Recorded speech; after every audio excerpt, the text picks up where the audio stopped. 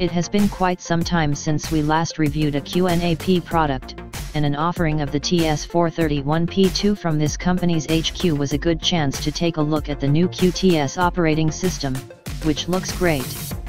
The TS431P2 is a mid-level NAS for demanding users or small offices.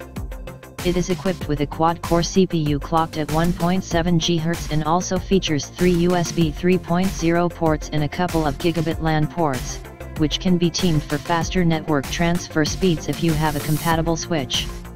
Another interesting feature of this NAS, or, rather, a feature of its operating system, is that it supports snapshots, which allow you to easily restore the NAS to a previous state should you happen to have encountered a hardware failure or lose some or all of your precious data for some other reason.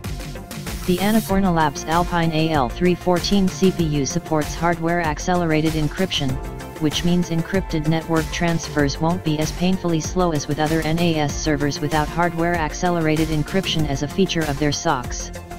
We believe strong and fast encryption for office use to be a must, along with trays that feature locks. Unfortunately, the TS431P2 comes with plain plastic trays that not only lack locks, but noise/vibration absorbing material as well, which makes them a source of noise. QNAP apparently had to make some compromises in order to offer this NAS at a good price. With a price tag of $400, the TS431P2 is in a very good spot in terms of price to performance when compared to the tough competition, which mostly comes from Synology. Specifications: QNAP TS431P2 specifications. Processor, Annapurna Labs AL314, 4-core 1.7 GHz. Operating system, embedded Linux. Memory, 4 GB SO-DIMM DDR3, expandable. Max 8 GB. Flash memory, 512 MB NAND flash. Storage, 4x 3.5/2.5 SATA 2/3. RAID levels, single disk, JBOD. RAID 0, 1, 5. 5 plus hot spare, 6, 6 plus hot spare, 10. iSCSI, target and initiator. Hot swap, 4x. Internal file system ext4. External file system, ext4, ext3, NTFS, HFS+, FAT32. Video surveillance, 2 free camera incenses. Support for up to 25 channels. Networking, 2x GbE RJ45. I/O ports, USB 3.0 port X3, front X1, rear X2. LED indicators, system status, HDD, USB, LAN. Buttons, power, reset, USB 1 touch copy. Dimensions, 169, H, x 160, W, x 219, D, mm. 6.65, H, x 6.3, W, x 8.62, D, inch. Weight, 3 kilograms, 6.61 pounds. Power consumption, HDD standby, 10.62 W. In operation, 23.72 W. Maximum HDD loaded. Power supply, AC adapter, 90W, 100, 240V. Fan, 1x 120mm. Sound level, operating low speed, 19.5 dB, A. Operating temperature, 0 to 40 C, 32 to 104 F. Security slot, Kensington security slot. Warranty, 1 year. Price excluding VAT.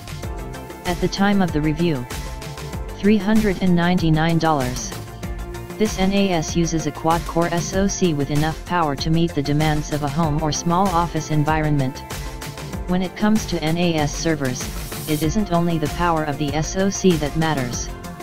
Its energy consumption matters as well, because such servers are meant to operate around the clock, which means power and low energy consumption have to be carefully balanced.